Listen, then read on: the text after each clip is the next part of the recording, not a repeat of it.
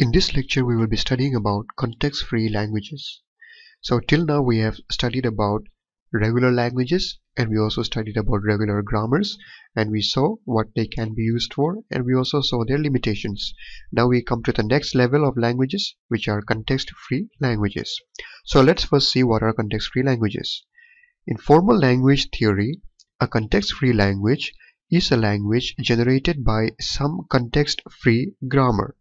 So, just like regular languages were generated using regular grammar, the languages that are generated using context-free grammar are known as context-free languages. And the set of all context-free language is identical to the set of languages accepted by push-down automata. So, if you remember the table of Chomsky's classification of grammars that we saw in a couple of lectures back, you must remember that the automata that is used for designing context-free languages are push-down automata. Just like in our regular languages, we used finite state automata for designing them. So in case of context-free languages, push-down automata is used. So we know that context-free languages are considered to be a higher level language as compared to regular languages. So we should also understand that push-down automata are more powerful than the finite state automata. Okay, so now let us see how are context-free grammars formally defined. So context-free grammar is defined by four tuples as G equal to V, sigma, S and P. So if you remember, even regular grammar was defined using four tuples as V, T, S and P. And even context-free grammar are also defined using four tuples, which are V, sigma, S and P. And let's see what the tuples mean. The tuples actually they mean the same as in the case of regular languages, where V is the set of variables or non-terminal symbols, and sigma is the set of terminal symbols, and S is a start symbol, and P is a production rule. So what is the difference between regular grammar and context-free grammar? Actually, the difference lies in the production rule.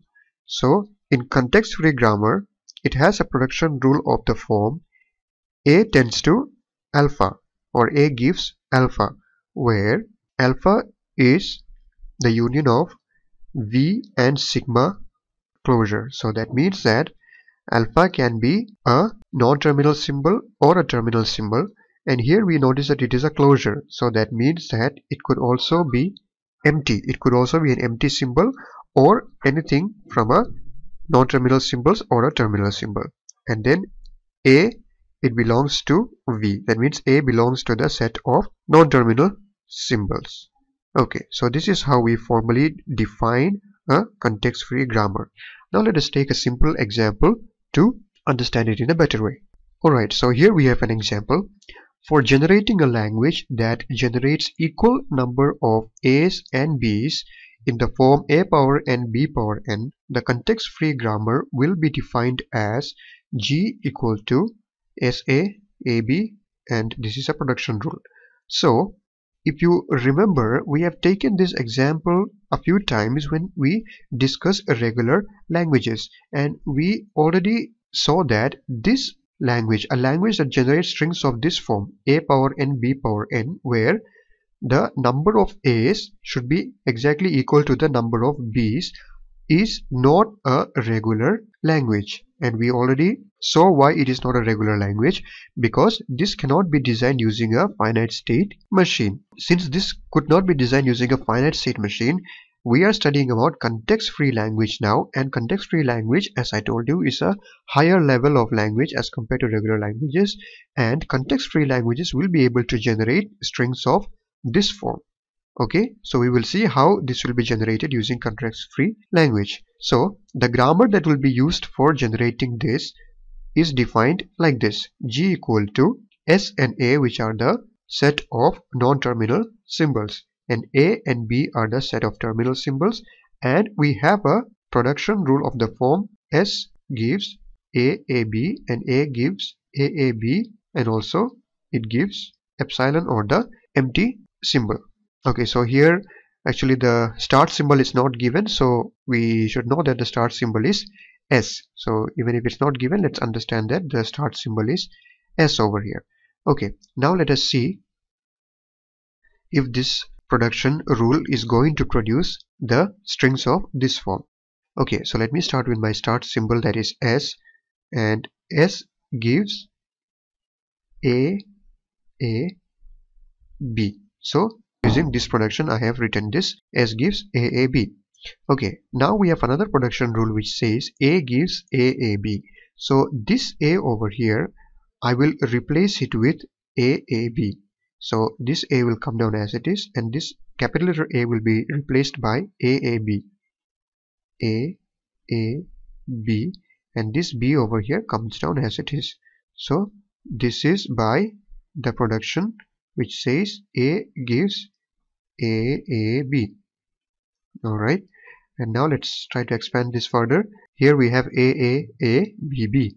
Now this A, using the same production rule, I will expand it again. So these two A's will come down as they are, and instead of this A, I will write AAB. AAB, and these two B's are remaining, they will come down as they are. So this is also using the same production rule as above. Okay, now I still have a which is a non-terminal symbol here, and now what I will do is I will replace this A with epsilon, that is the empty symbol, because we see that the production rule says A gives AAB, and also it can give epsilon or the empty symbol. So I can write A, and instead of A I will put epsilon. So epsilon actually means the empty symbol, so I can just leave it blank, and then these three B's, B, B, B. So this is by the production rule which says that A gives epsilon. Okay, so we see that we finally get this string AAA B, B, B. So this is of the form A power 3 B power 3. So we see that the number of A's is equal to the number of B's.